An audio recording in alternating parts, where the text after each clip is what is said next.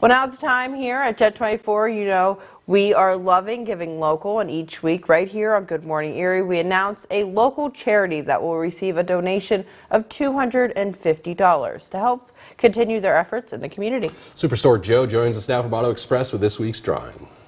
Well, it's Wednesday, and we're going to pick a non-profit winner.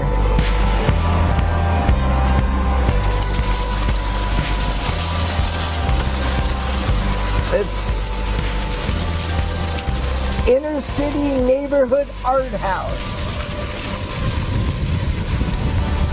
Innercity Neighborhood Art House will be there soon.